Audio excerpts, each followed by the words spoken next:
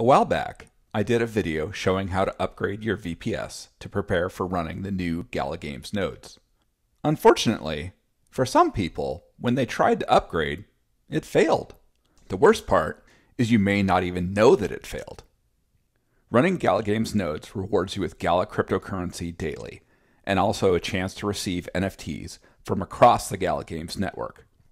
In the future, you'll be able to earn additional cryptocurrency from the games that are on the Gala Games network.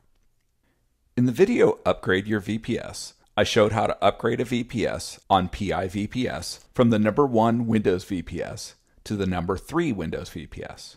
The reason for doing this is to prepare for the new version 2 Gala Games nodes that are currently in pre-release, which will require a more robust VPS configuration than the number 1 Windows VPS at PI VPS. Unfortunately, the upgrade process at PI VPS is not very straightforward, which can lead to some issues. First things first, did you upgrade your VPS? Are you sure it worked? How do you know? After clicking the upgrade button on PI VPS, it may look like your upgrade is complete. When you look at the My Services section, it says right there that your VPS instance is a number 3 Windows VPS. However, that may not be the configuration that your VPS is actually running. But how do you tell?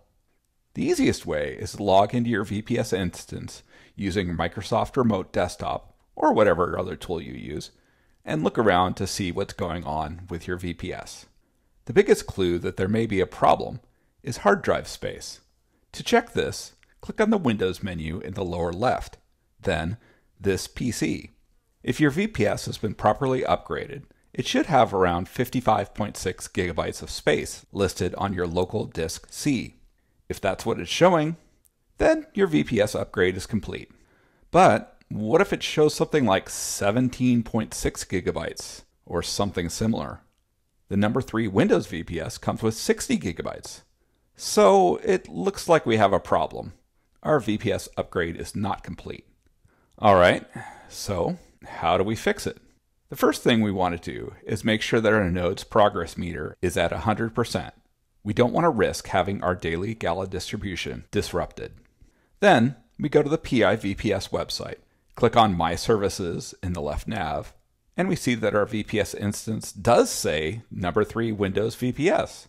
So what gives? While the website is showing it as a number 3, the VPS itself is not running on that configuration. In order for it to properly upgrade, we need to restart it. To do this restart, first we click on this Manage button. Then we need to wait for the control panel to load.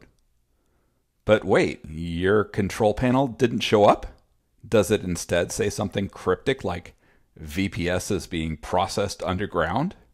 If this is the case, then PI VPS is still processing your VPS upgrade, and you will need to check back later in order to do the next steps.